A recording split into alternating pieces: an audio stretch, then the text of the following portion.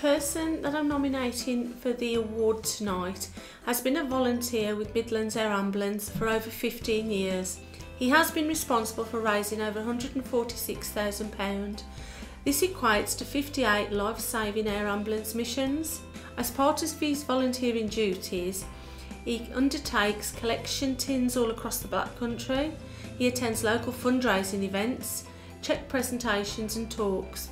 He strives to do something for Midlands Air Ambulance every day, and at 81 years old there's no stopping him. He confesses that volunteering keeps him positive, as helping others keeps him busy and is good for the soul. This highlights just how selfless and kind-hearted he is. He's a regular visitor to our HQ office, and we see him at least twice a week when he comes in to drop his monies off and he comes in to pick up more literature or merchandise for his talks. He's always positive and chirpy, and he always takes interest in everybody else. He makes everybody feel valued and often brings in presents, from boxes of biscuits to seedling plants from his own garden.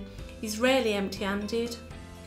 While he's dedicated part of his life to supporting Midlands Air Ambulance charity, he's also extremely humble with it. He never seeks praise or expects rewards for his voluntary services, which is why a Dudley Volunteering Award would be the perfect way to recognise his wonderful commitment.